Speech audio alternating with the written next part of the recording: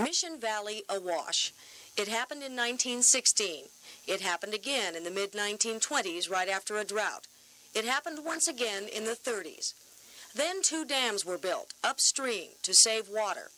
It was only a side benefit that they held back much of the flood water that had been inundating the peaceful valley of ranches, citrus trees, and a tiny road beside the San Diego River. The damage that occurred in 1916 was really not very significant compared to what the loss would be now in Mission Valley. This kind of damage occurs very frequently. What's being done about it? Nothing. What's going to be done in the future? Not much more. That is because there has been a change of philosophy about the valley within just the last 10 years. No longer are the planners trying to beat the river with concrete. They're just trying to build around it, to minimize the losses they know will occur because they know there will be floods. There are those who say that Mission Valley never should have been developed because of the river. There are those who believe that it was inevitable that it become an economic center for the city. One of them is Frank Curran, mayor from 1963 to 1971, when much of that development occurred, in his words, like Topsy. At the time when all the pressure started to build to do development in the valley, we've got to remember it was cheap land. It is no longer cheap land, but it was then. And so the pressures built up from that point. I think in the initial phases that we never envisioned the concentration of activity in the valley that there presently is, at least in the river portion of the valley. As a matter of fact, if I recall correctly, the bulk of the permits that were issued for the valley specifically stated that they had to stay up out of the riverbed. When the first shopping center was approved in 1958, its location brought the Army Corps of Engineers into the planning. When the May Company and the rest of the center was completed, the future of Mission Valley was supposed to lie in a huge concrete channel from Grantville to the sea, and construction continued at an ever-increasing pace. In addition to the fact that we let them go into the valley, we did it on the premise that we were going to construct a concrete storm drain down through the valley from Grantville on down to Mission Bay to accommodate the runoff.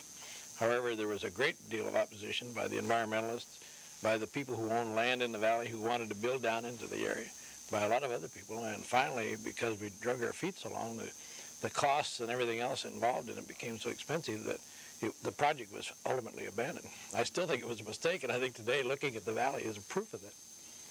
The channel concept had gone so far as to get congressional approval, but the Vietnam War eliminated the construction money, and by the time the Corps of Engineers came back with talk of concrete, times had changed. Now, no channel will be built, and zoning laws have slowly changed to take that into account. But only last fall did the City Council finally ban construction of any kind in the riverbed itself. This is not to say that what is here will inevitably be washed away. While some of the earlier structures do have pumps in their basements to keep back the water table, everything built in the last 10 years is above what are called 50-year flood levels, levels to which the water is likely to rise once in 50 years. Planning for floods is definitely a gamble with nature, and officials admit that. Now, left with millions of dollars in property to protect, they believe that the possible losses have to be weighed against the cost of that flood protection. Eventually, they do want to put in a system of levees to divert the river if it rises to the back doors at some of the more susceptible locations. But the cost of anything more is one that officials, at least, are not willing to pay. That is especially true when it comes to the north-south roads that connect the valley. Originally, the thought was, of course, these low crossings would be replaced by bridges when the channel was constructed. But once the decision was made to do away with the channel as a concept, the roads will be left as they exist today for some long period of time, I would suspect. The expense of each of those roads to replace them with bridges would probably be in the order of $1 million or more dollars. And that expenditure for the inconvenience of maybe 10 or at the most 20 days a year seems to be a very difficult thing to justify. Mission Valley is entering into another era. A new planning group has just been formed to come up with a much-belated master plan. One of its first tasks is a new flood control plan. Once again, developers and environmentalists will be trying to mold suitable compromises with nature. Because even if all the valley's other man-made problems are someday solved, it will still be a riverbed. Cathy Clark, TV 8 News in Mission Valley.